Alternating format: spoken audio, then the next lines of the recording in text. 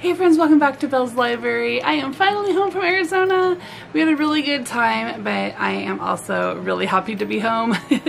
I get to be home for a couple of months just here, and I don't have a lot on my schedule, and I'm looking forward just to some relaxing time. The weather is getting colder and things are just slowing down.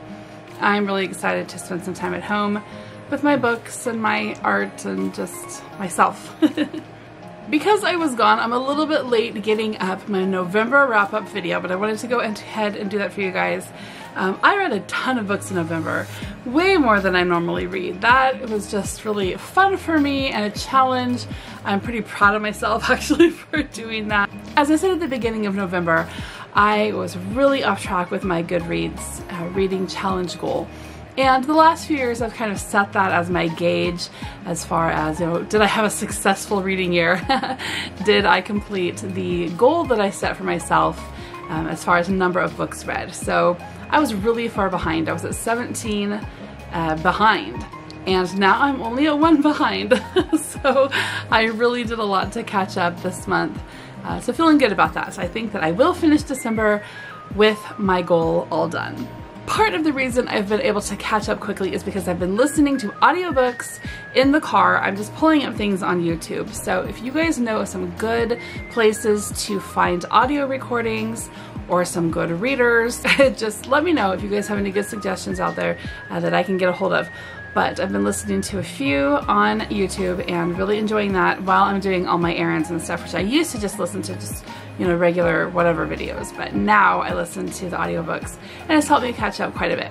So without further ado, let's get into the books I read in November 2023. So the first one up, Kate Morton, The Homecoming. You guys heard me talk about this.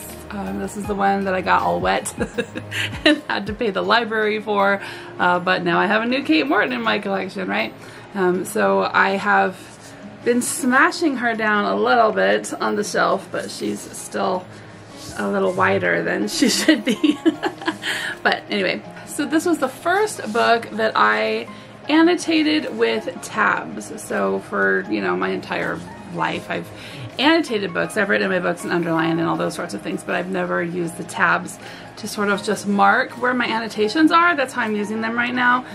Just to mark the things that, you know, stuck out to me, so I could be like, oh, remember when I read that in Kate Morton? What was it? And then, you know, I only have 4 tabs in this one, so it should be easy for me to find my favorite quotes or whatever it is that I'm looking for. So I did enjoy this book.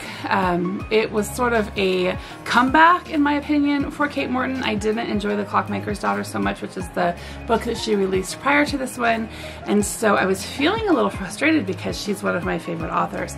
But this one did not disappoint. I really enjoyed it. It has that whole, you know, modern Gothic feel with the old lady and the young girl and the house and the secret in the house and just the whole thing. I love that vibe, whatever it's called. I call it modern Gothic. I don't know what other people call it, but anyway, this has that. I liked it. A lot of times what is frustrating to me about reading a mystery is I usually get it pretty much figured out pretty early in, and so that was the case for this book. With the big parts, I had it pretty much figured out a couple hundred pages in, but the little parts surprised me, and there was a big surprise at the end that I did not foresee coming. And don't you hate it when you read a book and you recognize yourself in the characters that are not supposed to be likable? I did not like the character of Nora in this book very well at all, but I think one of the biggest reasons why is because her flaws are some of my flaws. And that's just hard to take, right? Nobody wants to see their flaws in print. But you know, this book really got me thinking, and it caused me to make some commitments to myself, to my family, that are going to be good for the emotional health of my family. So it really spoke to me. I liked this read a lot. This one was a 5-star read for sure. Okay, so the next one in line, this is called Our Island Story, and this is a book that I have reread several times. This is something that is on my kids' reading list every year, starting in about, I don't know, 7th grade maybe, up through 9th or 10th grade. Our Island Story was written by H.E. Marshall a little over 100 years ago, and it is basically the story of England. It starts off with the stories of Albion and Brutus, goes all through the Romans, it goes through every king and queen up through Queen Victoria, and lots of great illustrations. I love this version. I just love the cover. I think this is such a cool cover. And then the illustrations in it are really good. But the thing that I really love about this book, and this might sound funny, but this is like the best bound book I have ever owned. I have gone through this book with my children multiple times over the last 15 years or more, and it is just bound so well. It's not falling apart at all. So if you want a good made book, Orion Books from the UK, this is a great book in all the ways. Alright, next up is a children's read called The Book Wanderers. This is actually the first in a set by Anna James. And I did enjoy this. I don't really read a whole lot of children's books, so when I do, it's usually classics. But I couldn't resist this cover, right? It is so cute. And it looks like so much fun. And so I did pick this up, and I enjoyed the story. Basically, Tilly is a little girl, and she lives with her grandparents. She doesn't know who her father is, and she doesn't know where her mother is. So her mother disappeared. Nobody knows where she is, apparently. Tilly is 11 years old, and she works in her grandparents' bookshop with them. So shortly into the story, she discovers her grandparents talking to people that seem to be from another time. So then she figures out that there is a way that she can travel into her favorite stories. So she goes sort of story hopping on this quest, trying to figure out the mystery of what happened to her mother. It is a fun story. I ended up going and picking up book number 2. It's on my shelf over there, and I may get to that here pretty soon. Alright, next up was The Fasting Girl by Michelle Stacy. This was one of my nonfiction November reads. I participated in Nonfiction November with the book Olive. And I wanted to reread this one because it is something that I have actually reread several times over the years. It's just one of those really weird Victorian mysteries. I did the whole, book tab thing. It was just fun. Ooh, it feels so interesting. Just sit there and play with it. Okay, I did my tabs in there, and I just marked a lot of things that, mostly just quotes or like weird things like what. One thing that well, I'll tell you this after I tell you about the story. Okay, so this book tells the story of Molly Fancher. She is one of many Victorian fasting girls over the years. And basically, the idea was that these girls would fast from all food, or mostly food for weeks, food for months, food for years, sometimes even water. Okay, that was the story. They were just miraculously living through. So obviously, it's ridiculous and totally not possible. And so I've read through this several times over the years. When I read through it this time, I did not remember how much of the story really wasn't centered on Molly, but just on fasting girls in general throughout history. So it was interesting, but it could get kind of dry, and you're kind of like, okay, we get it, And I think the thing is that really, if you're just going to tell the story of Molly Fancher, then you're probably only going to have like a magazine article rather than a full-length book and study on the fasting girls. So that's fine. But some of the things that I really got out of this book this time around really didn't have much to do with Molly in specifics. Here at the beginning of the book, it's talking about how the Victorians were just really kind of scared, terrified about the things that were going on in this new industrialized world. It's just, things happened so rapidly. It was very chaotic for them. Talking about, just trying to navigate the streets with these rapidly moving vehicles on them. Not only were horse cars and railways frightening and dangerous, but riders quickly discovered that mass transit could be noxious as well. It talks about people getting hit by these things or falling off, getting their dresses caught in wheels and those sorts of things. This more rapid transit that they had come up with. That would be kind of scary, right? You're used to just kind of strolling along to the shop, and then here comes a streetcar whizzing by or something. So that was an interesting thought. It's kind of helps you understand better why we had all this, mass hysteria and anxiety and things going on with these people. And then it talked a lot also about just this strange phenomena of, sickness is trendy. I don't know a better way to put that really. Taking to one's bed might also have functioned as a mode of passive aggression, especially in a milieu of which weaknesses was rewarded and which women had since childhood been taught not to express overt aggression. Consciously or unconsciously, the woman had thus opted out of her traditional role. And I wrote, what's the point of life if you can't live? There were a lot of things that, Victorian women were not supposed to be doing. Were not allowed to do. I thought about that as I read through Daisy Miller the other day by Henry James. She just did them anyway. She just lived her life. But, I think this idea of it being a passive aggression, whether they were fasting, whether they were just taking to their sickbed and feigning sickness, just these things, those were things they did have control over. Although they were the ones who suffered the most from it, at least they were controlling that situation, right? So who knows what I would do in a similar situation. But it says that being an invalid or a semi-invalid in Victorian era was not necessarily considered a bad thing. It marked the sufferer as one possessed of unique sensibility, like a poet or a saint. An illness was to be cultivated as a romantic sign of grace. So just thinking that through and then thinking about a lot of the Victorian literature I've read, this puts things in a whole new light. It makes you wonder about people. It makes you wonder about, like Beth from Little Women. Was that meant to be a romantic character? Because we read it as a complete tragedy, right? Especially if you are a sister or a mother. But maybe it was supposed to be, a little bit of romanticism in there. Because the more you read Little Women, the older you get, the more you realize it's kind of juvenile in some ways. I love it, but anyway, I wonder about all that. So this just is a book that made me think and wonder. I don't see myself rereading again anytime in the near future, just because, like I said, it really dragged kind of in the middle. But if it's a subject you're not aware of and have never read about before, you'll probably really enjoy a first read.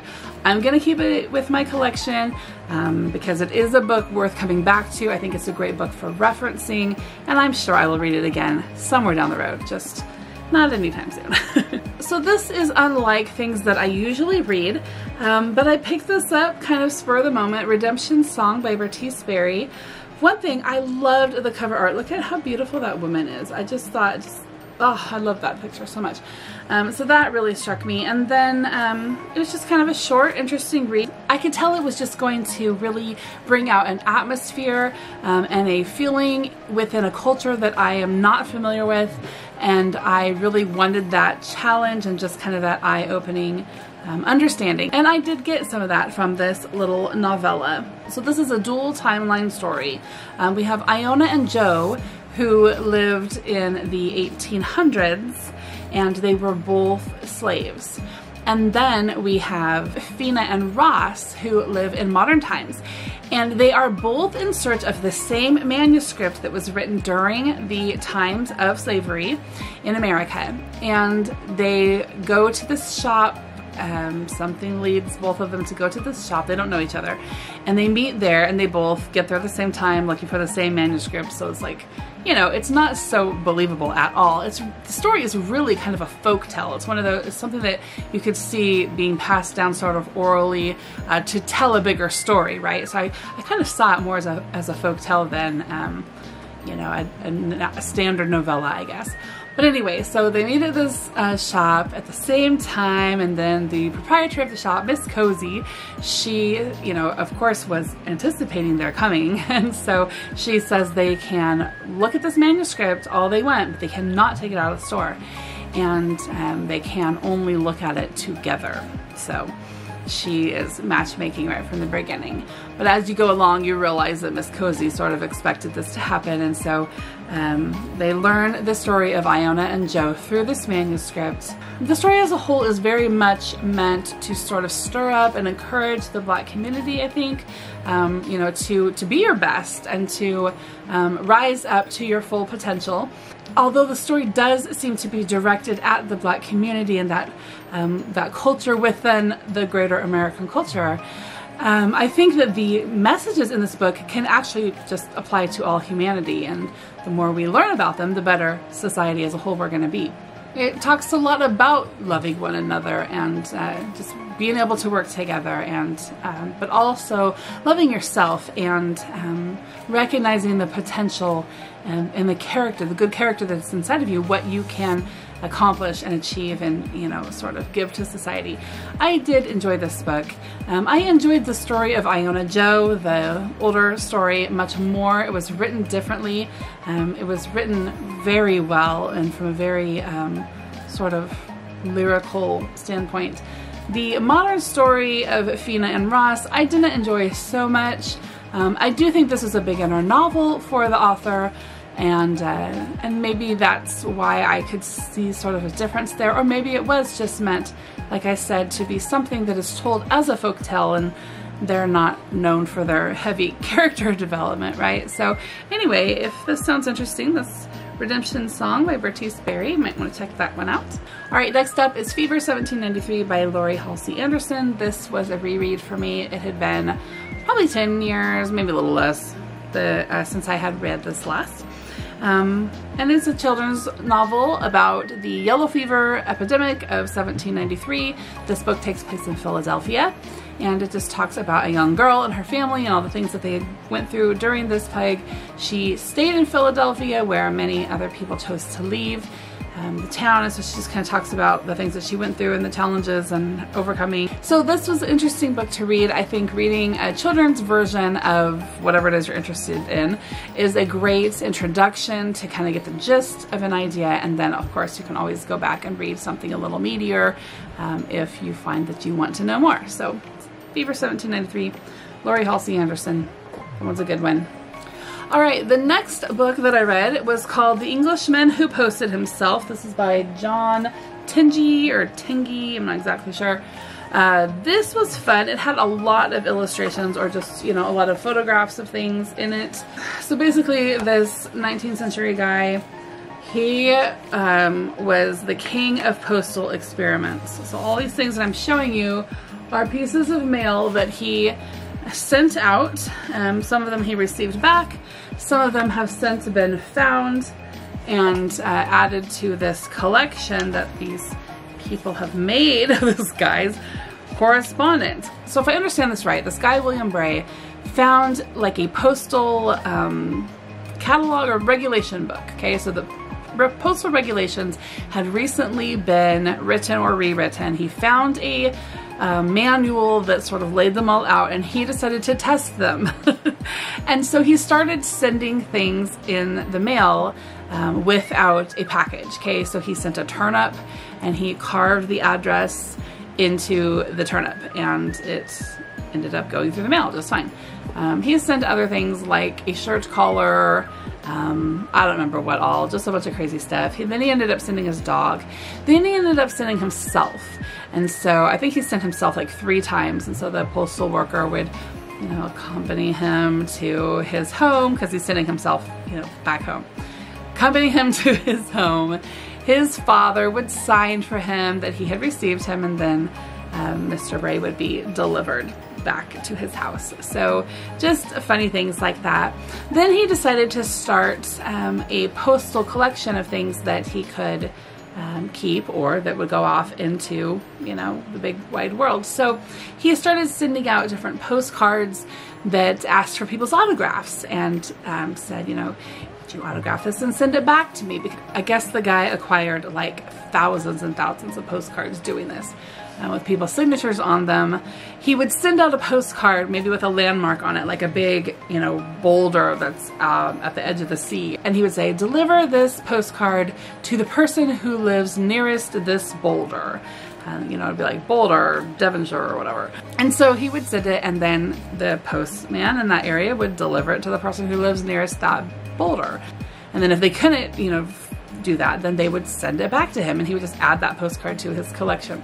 And then sometimes on the postcard he would say, please send back to me. So the person who lived nearest the boulder would, you know, write something, whatever, send it back to him so he could have it for his collection.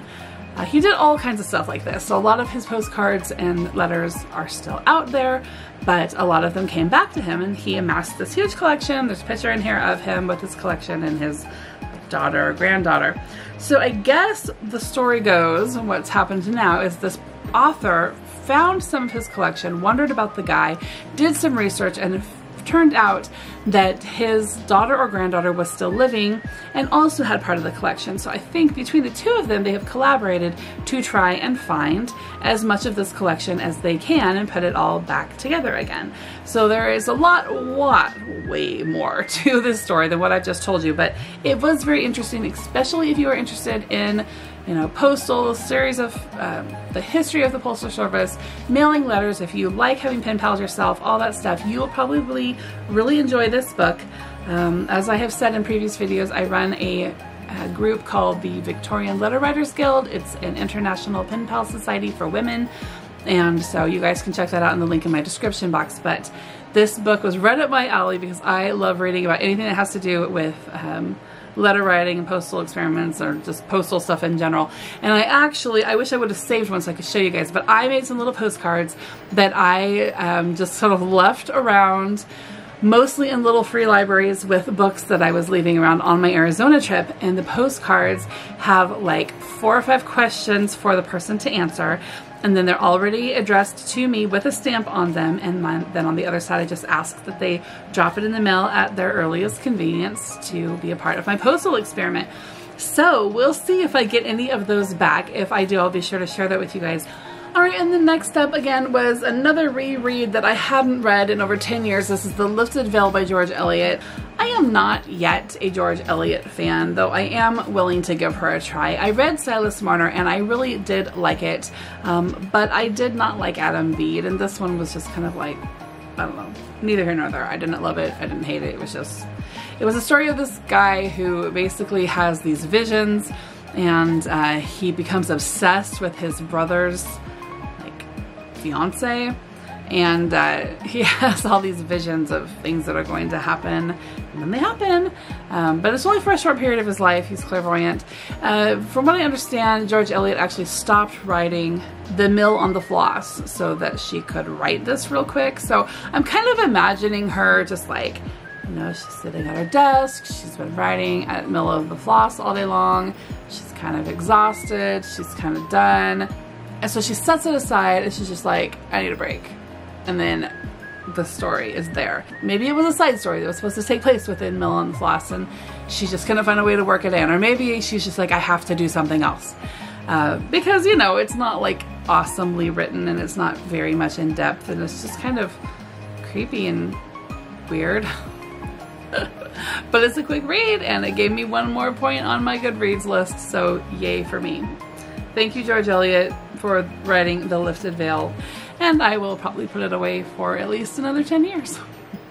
Alright, next up is this book called Adventures from the Past. This was written by my grandmother, who has since passed away, Grace Estes. I'm just gonna be blunt. It's not that great, and before you think that I'm a horrible person because it's my grandmother, she's actually my estranged grandmother, and I really never had much of a relationship with her. She didn't come around very much, but she did, toward the end of her life, bring this book over. It's really a random jumble of I don't know what. So it's basically a book of all kinds of random stories that she came up with, maybe. Because as I'm reading through this, some of this stuff is very encyclopedic, and some of it she probably wrote out. The first couple of stories are okay. They just need a little bit of editing. Then you get to the story about the fairies, and you realize that she has just blatantly pilfered this photo of the Cottingley fairies for a story that has nothing to do with the Cottingley fairies. So I would like to publicly apologize to the Cottingley family. Please don't sue me. But then we get into some stories on medieval castles.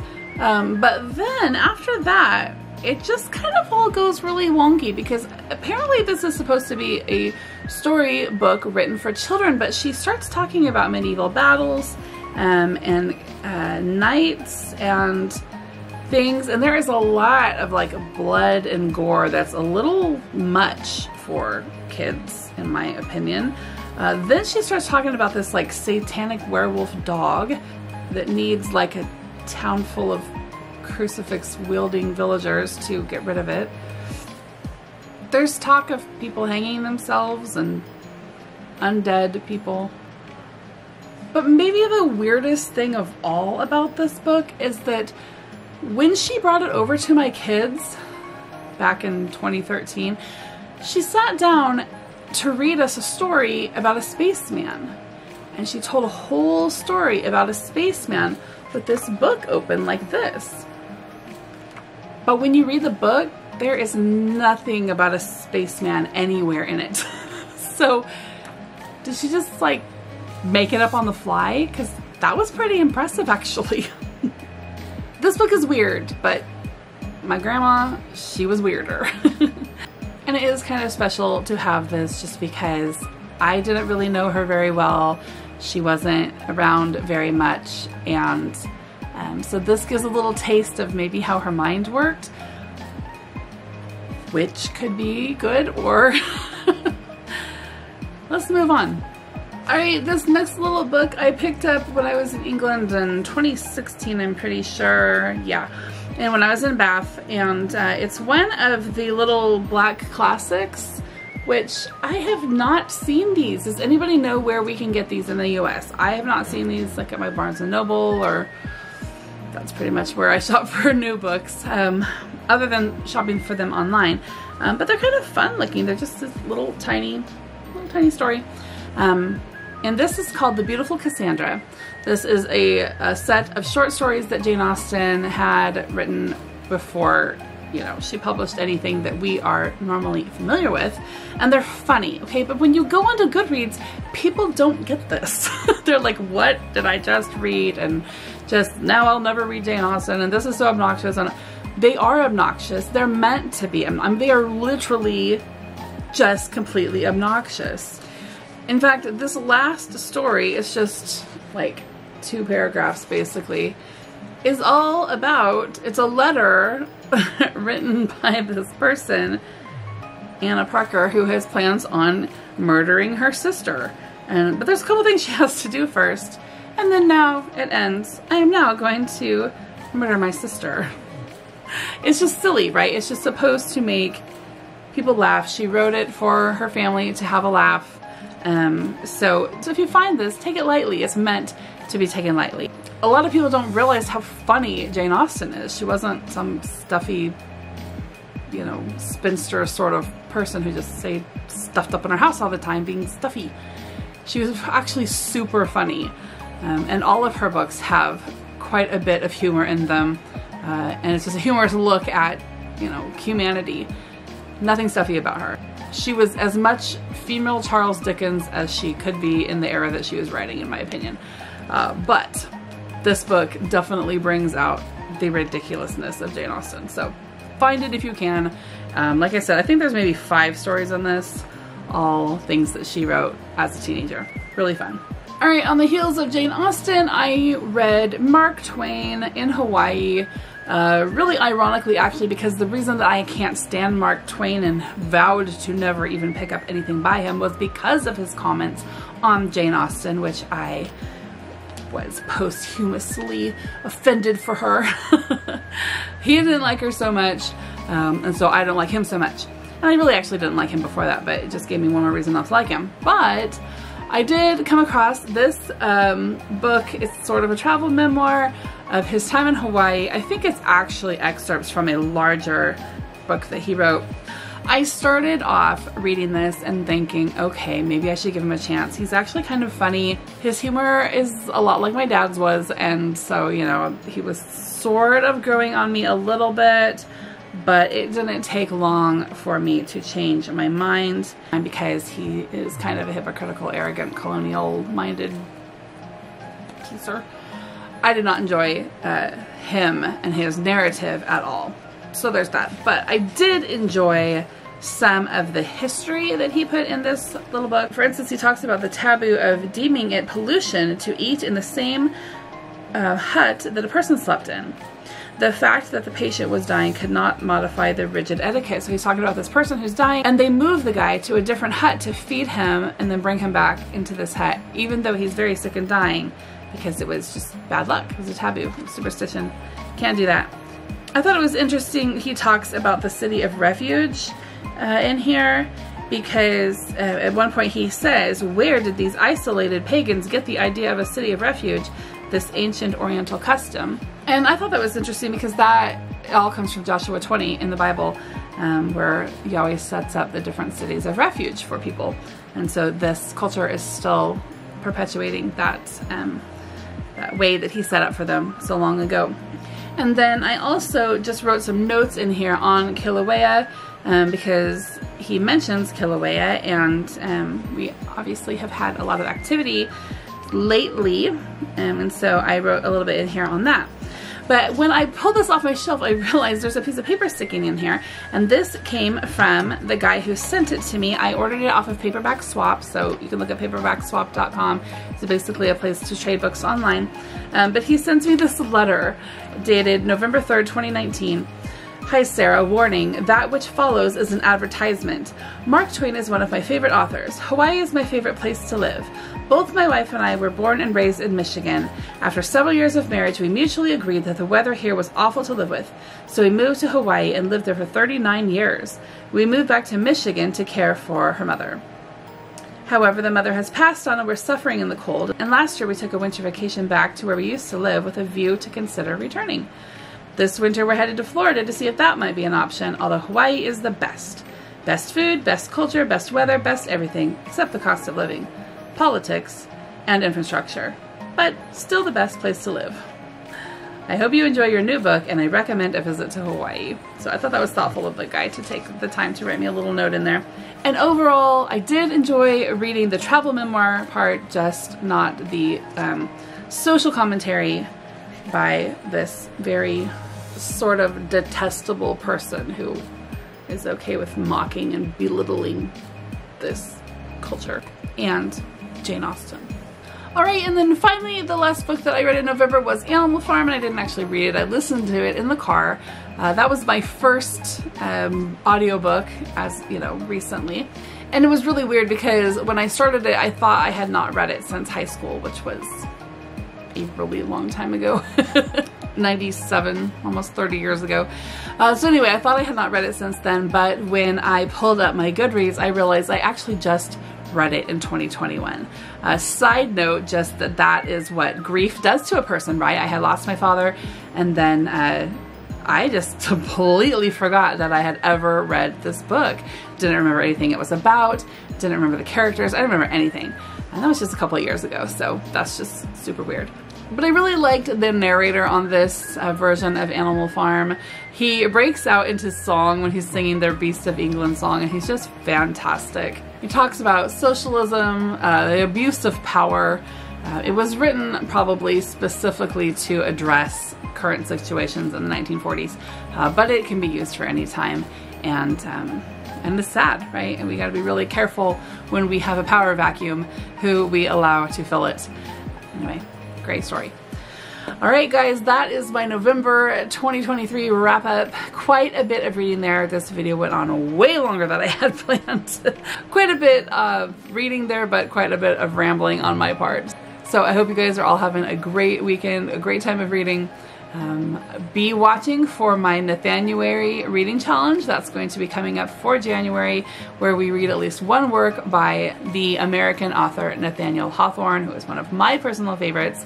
I'll be making a few videos that talk about why I enjoy him, things that I've read by his that I loved, and I will be picking a work by him to read during Nathanuary that I have not yet read before, so that will be fun for me. So be watching for that. Otherwise, I will see you guys soon. Bye-bye.